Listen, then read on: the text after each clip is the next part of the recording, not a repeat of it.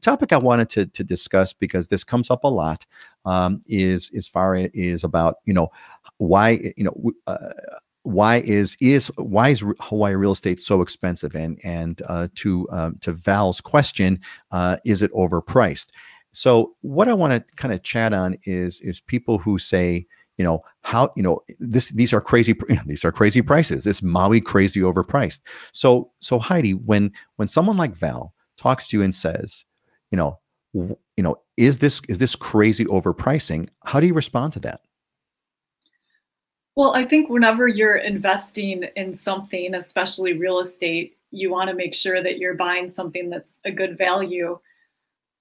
I mean, my first question is, what are you comparing it to? Because I work with clients that come from different markets from all over the US and Canada, and the market here on Maui is very different, for example, than the market in the Midwest or somewhere else in the United States. And I mean, you definitely can't compare them.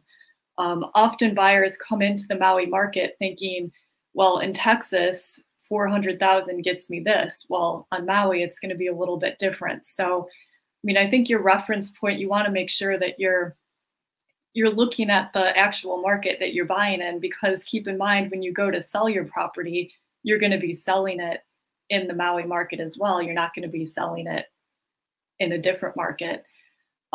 As far as is the market overpriced, our median prices on Maui have been steadily increasing since 2012.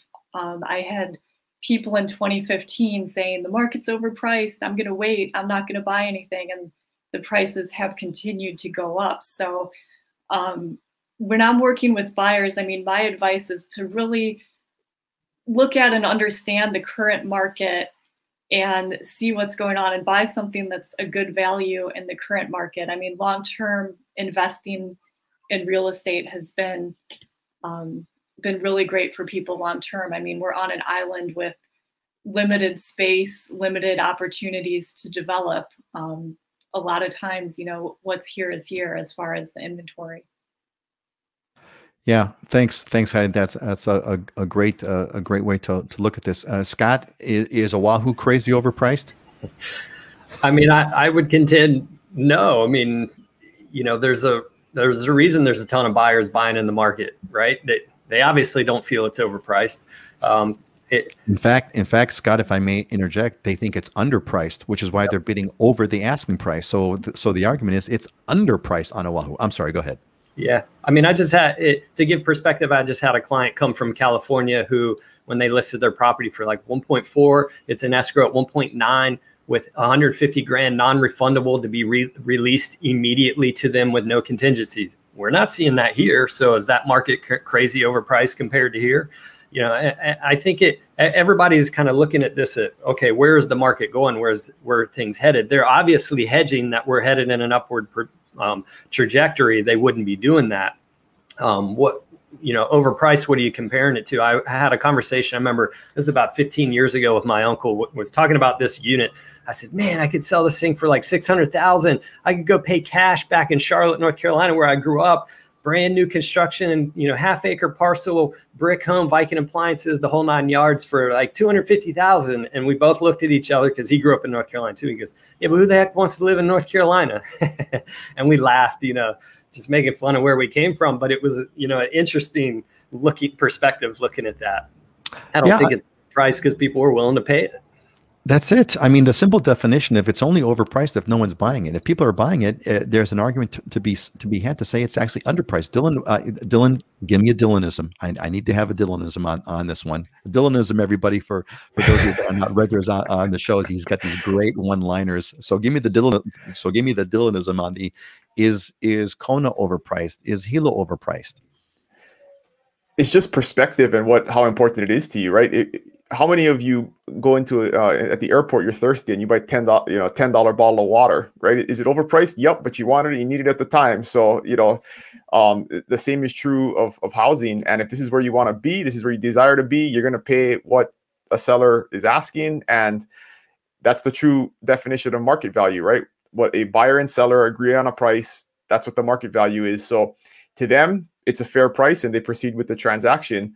if a buyer doesn't agree with this, with the seller's price, and they don't come to a agreement, then there's no agreement, and the buyer can contend it was overpriced and the seller can contend it wasn't, and we're there. So yeah, it's all a matter of perspective and people coming together. And that's really one of the frustrating things right now with appraisals, is that appraisals are based on lagging information, right? They're based on the past 6 months of information, not based on the current climate. And a lot of times appraisers are using comps and situations that are not reflective of the current market, and we're having issues with appraisals because of that. But really, a good appraiser is going to try and justify the price, because the definition of market value is a buyer and seller agreeing on a price. Pretty simple. Pretty simple, and talk about the overpricing issue.